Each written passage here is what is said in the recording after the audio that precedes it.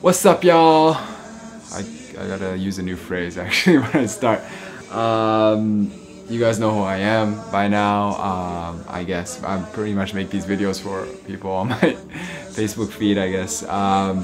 Today I wanted to talk about a really, I guess, serious issue, and that is not an issue, but something that's often criticized in Islam. And if I hear one thing more than Muslims are terrorists on my Facebook feed, it's that Islam oppresses women.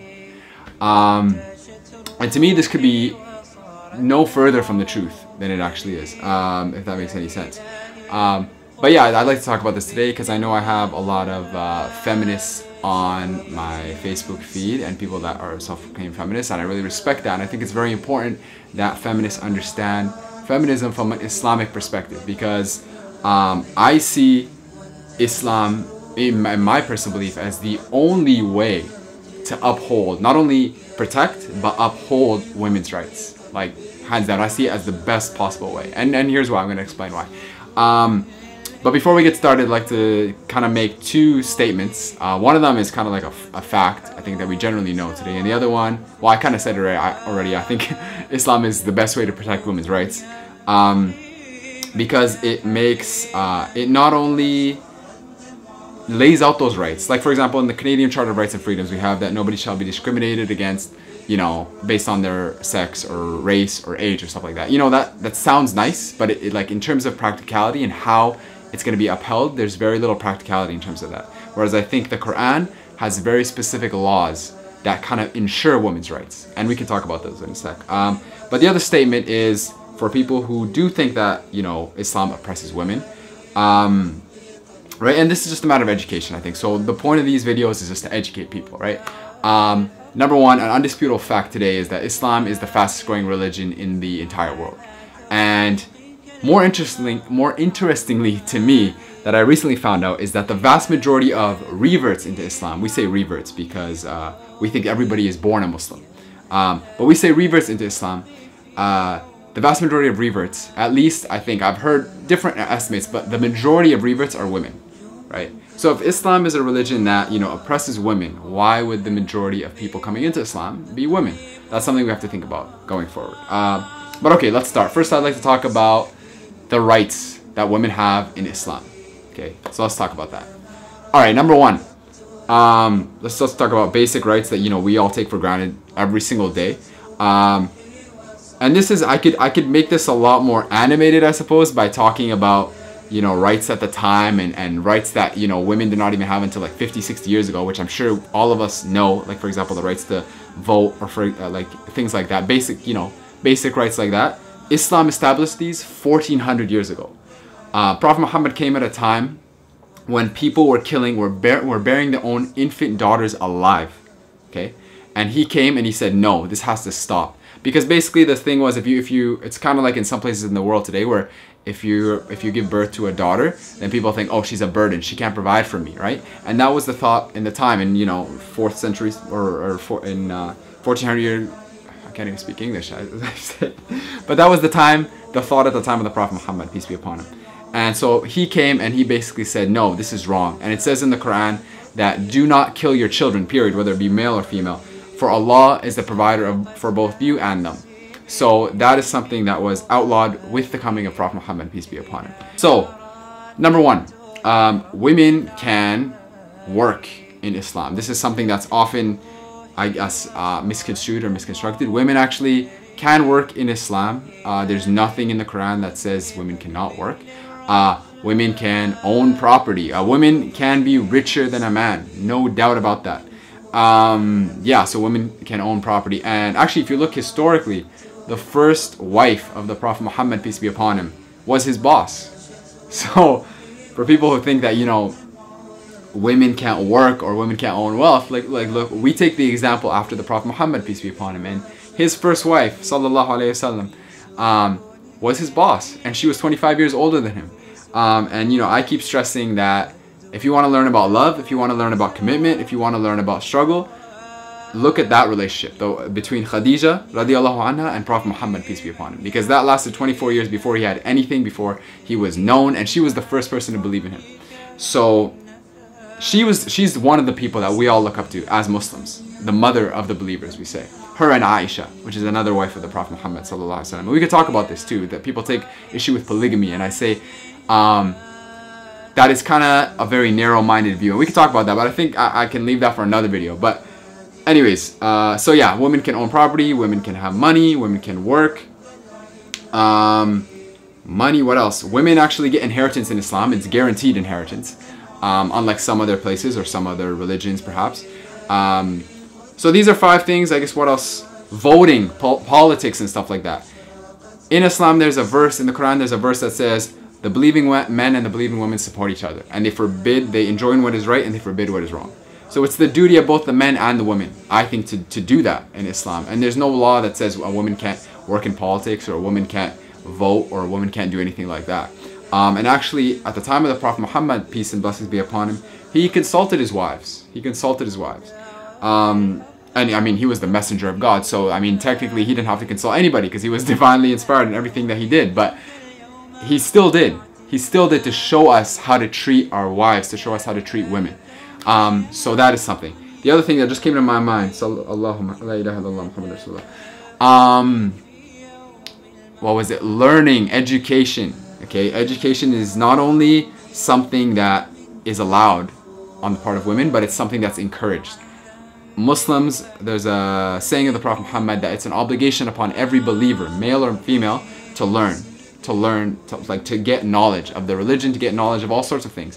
And actually, one of his Aisha, that we call her also the mother of the believers. She was the youngest of the wives, and she basically became the first scholar of Islam. Essentially, she became the first scholar of Islam, regardless of gender. And she not only learned things about the Quran and Islam, but she learned things about mathematics and history and things like that. So education is not only not only allowed, you know, to be pursued by women, but it's encouraged to be pursued by women. So yeah, these are basically a couple of rights that are guaranteed for women in Islam. And I'm sure there's plenty more, but I'm just kind of going this again. When I make these videos, I just kind of say I'm going to rely on Allah and just see what comes out of my mouth. So yes, so let's go from there. Yes, if I make a mistake, astaghfirullah, but as of now, I'm pretty sure everything I've said is correct. Now let's go on to restrictions, right? Because I mean, Islam is a religion, and like we believe like restrictions can be a good thing. Oh, there goes my light. Hopefully you can still see me. Okay. I'll hopefully work on that in editing. But so restrictions, yes. The one thing that, you know, people point out, people hint at, or people look at to say that women are oppressed in Islam is the hijab, right? This is the one thing that we can all see, the one thing that yeah, so people often criticize. Okay, so this is something I want to talk about, and let's actually go to the verse. I have my English copy of the Quran here, and let's actually go to the verse that says where women are supposed to cover their heads. So let's see here. My feet are killing me. Okay, I'm just gonna fix this right here.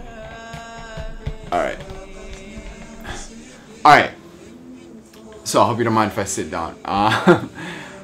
Okay, so chapter number 24, it's called Surah An-Nur, which means light. Verse number 31, okay? And say to the believing women, keyword say to the believing women, not force the believing women. Say to the believing women to lower their gaze, that they should lower their gaze and guard their modesty. Obviously this is a translation, right? But the Arabic is right here, so we can always cross-reference it. But I think it's still pretty accurate. And that they should not display their beauty and ornaments except what ordinarily appears thereof. That they should draw their veils over their bosoms and not display their beauty except to their husbands, their fathers, their husbands' fathers, their sons, their brothers, blah, blah, blah, and the list goes on and on. But basically, the verse that ordains or orders women to cover is this. That they should not display their beauty and ornaments except that which ordinarily appears thereof, and that they should draw their veils over their bosoms and not display their beauty except to their husbands, and then the list goes on and on. So this is the verse that ordains that. So some people might say, the criticism I often get is some people might say, well, why do women have to wear it and why do men not have to wear hijab? Okay.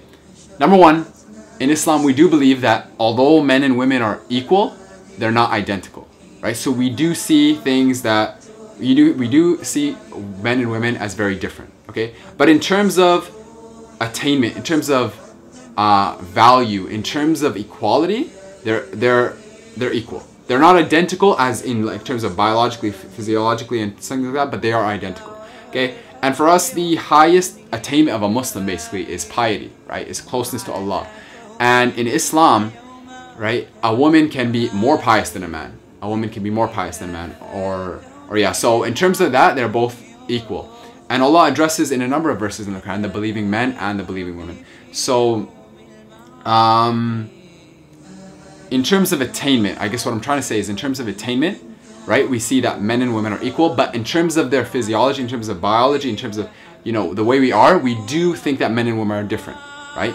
And so that's why women have a different set of, I guess, yeah, a different set of rules when it comes to this. But now, if you disagree with me about this, right, if we say, well, no, this is something that society teaches us, right? Society teaches us that, you know, men and women are different. Okay, number one, you have to prove that, I think, because I don't believe that, and I don't think there's evidence to support that. And number two, if that's the case, then why do we, for example, right, in the Olympics, right, why do we separate men and women events? Men's and women's events. Now you might say, okay, well, obviously men are stronger than women, men are faster than women. So I would say that's one way in which we are actually different. We're not 100% equal. But the other thing is, like, for example, let's say bathrooms. Like, why do we separate men's and women's bathrooms if we're all kind of like the same, or if we're equal, like if we're actually identical, right? Right? I do think men and women are equal, but not identical. That's the point here.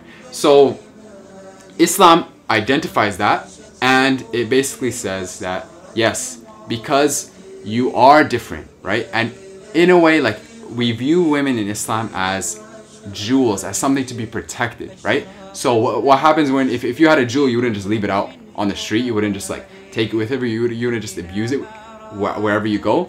You would cover it, you would protect it, and that's what we do in Islam with our women. But now some people say, well, why is the same restriction not on men? And if you actually look, the verse right before the one that I read to you, so that was verse number 31. The verse number 30 says, addresses the men first, okay? And it says, say to the believing men that they should lower their gaze and guard their private parts. That will make for greater purity for them, and Allah is well acquainted with what they do. Okay? So, in society, right, we have this whole thing where, what do people often say, right? When obviously this is something that feminists, that, you know, really gets under the skin of feminists, and rightfully so, because some people say, oh, she made me do it. She made me do it. How she was dressed, she made me do it. That is not an excuse in Islam. It's not allowed, because the verse before that addresses you first. It's on you, bro. You have to cover, you have to lower your gaze. You have to lower your gaze. So it's on you. So you're essentially wearing a hijab too by covering yourself. And no matter where you go, right, it's on you first to lower your gaze. So interestingly, the verse dealing with the issue of hijab actually addresses the men first. And the other thing is, in terms of forcing women, oppressing women, right? The verse very clearly says, I'll read the Arabic to you as well. وَكُلِّ الْمُؤْمِنَاتِ وَكُلِّ الْمُؤْمِنِينَ إِنَّ اللَّهَ okay. And then it says وَكُلِّ الْمُؤْمِنَاتِ, and وَكُل means to say, and mu'minati means the believers. So say to the believing women, mu'minati is the feminine version of believers. So say to the believing women that they should lower their gaze. It doesn't say make the believing women, it says say to them. So it is a choice. It is a choice, and it's not for men to force. It's not for men. It's not something to be forced on women. That's essentially what I'm trying to say. And I'd like to take this opportunity to highlight that my belief is that Islam is perfect, but Muslims are not perfect, right? So what we see in Saudi Arabia, for example, with women not being able to drive, that kind of, I'm like, where does that come from? Like, is that part, because that's not in the Quran. It doesn't say don't let a woman drive in the Quran. And from my understanding, it's nowhere in the Hadith as well. And the Hadith is essentially the sayings of the Prophet Muhammad. So, sallallahu alayhi wa sallam. So, again, I think the religion is perfect, but people aren't perfect, right? And if you think, the last thing I'd like to talk about, I guess, is the issue of a woman being covered. Okay, this is something that I think a lot of people have mixed values about, mixed views about, right? Because some people view it as something that liberates women, and some people view it as something that oppresses women. Say a woman has a right to do whatever she wants with her body, right? And there's that, right? And in a sense, I agree that it is certainly a woman's choice, because that's what the Quran says. It says, tell the believing woman. It doesn't say tell the believing man to make the believing woman, right? It says tell the believing woman. So it's a woman's choice. But I want to talk about this thing because I feel like I said the best way to protect women's rights is through Islam, right? And I feel like actually what we consider to be liberating to women in the West, like in Canada and Japan or whatever, is actually oppressing them, like significantly oppressing them. And here's why, right? Because what do we see? Like when we look at billboards, when you look at Facebook, when you're scrolling through Facebook, what do you see often? Advertisement that does what? Sexualizes women, right? Sexualizes women. Essentially, this whole society, the value of women that we view as today, is based upon her sexuality, is based upon her looks. And that's really all there is to it. That's what society has come to view women as. And that's how a lot of men have come to view women as, right? And obviously, we don't have to talk about the fact that this is completely wrong, because there's so much more to you than your looks, right? And when we do these things, when we basically say that when we sexualize women, essentially what we're saying, you have no value other than how you look. And that is what Islam essentially prohibits. So Islam basically tells women, you're better than this. You're completely separate from this, right? You don't have anything to do with the system that sexualizes you. Your value, like, is in your soul, is in your piety, is in your personality. It's not in your looks, right? So Islam essentially, I think, actually liberates women in this sense, right? It liberates women. And this whole thing about modesty, I should say, it's not just for women. It's also for men. Like, for example, men have what's called an awra in Arabic, where you can't, it's called basically like your private parts. And it's basically from your navel, which I guess is your belly button, down to where your knees are. So, like, for example, when I go swimming and stuff, like, I can't really show that part, right? And Allah says in chapter 7, verse 26, I believe it is, Ya bani Adam, laqad anzalna alaykum libasa. O children of Adam, we have sent down upon you clothing. Libasan li yuari. I'm forgetting the Arabic, but anyways, essentially it means that clothing as an adornment for you, and so that you may cover your private parts. And then the next verse says, فَلِبَاسُ التَّقْوَى ذَلِكَ خَيْرٌ. And the clothing of the pious is better. So it's not saying specifically men or women, it's just saying generally the clothing of righteousness and piety is better than that. It's better than just covering your private parts, essentially, right? So modesty, my point is, modesty is something for men and women. And the reason why I guess women have to cover up is because we view women and men as completely different beings. Like different beings, but equal, right? They're different, but they're equal, if that makes sense. They're not identical, but they're equal. That's essentially what I'm saying. And yeah, so from an Islamic perspective, that is women's rights, and that is kind of, I think, what some people need to understand. And again, always I would like to kind of like encourage people to, right? We have this thing, it's called like ethnocentrism, right? Where we always think that, you know, because we're modern, because we're, you know, 2017, because we're this and that, we seem to think that we're better. We seem to think that we have things right, right? We seem to think that everything that came before is wrong, or it's backwards, or this and that. But that is wrong to me, because if you look around society today, we have so many different problems, right? So many different problems. You have problems, okay? I have problems, right? Our society is not perfect. And certainly in Islam, we don't believe this world is perfect, but we do think some systems are better than others, right? So I would always just encourage you, whatever you're doing, whatever you're being presented with, whatever information you're being presented with, think about it critically, right? And don't always assess things from how you think things are right, because maybe we see things sometimes that are not correct, or maybe our justifications for things are not correct, or they're not supported by evidence. So I always just encourage critical thinking. Don't just accept what people tell you. Go and learn about things yourself.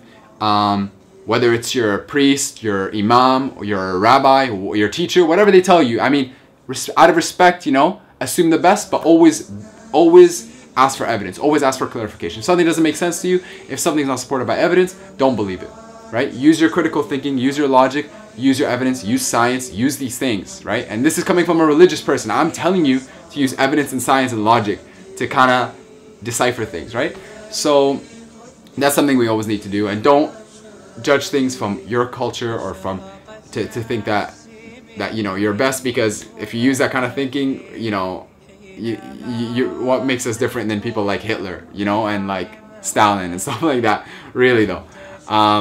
So yeah, so that's kind of like a little spiel on women's rights in Islam. I always encourage open discussion, so if anybody has any questions or anything that if you want to comment on anything that I said, if you want any clarification or anything like that, please message me or write in the comment section or anything like that. And yeah, peace, blessings, love, and peace. Assalamu alaikum. I shouldn't do that. Anyways. But yeah, peace, blessings, love, and guidance to everyone. Assalamu alaikum wa rahmatullahi wa barakatuh.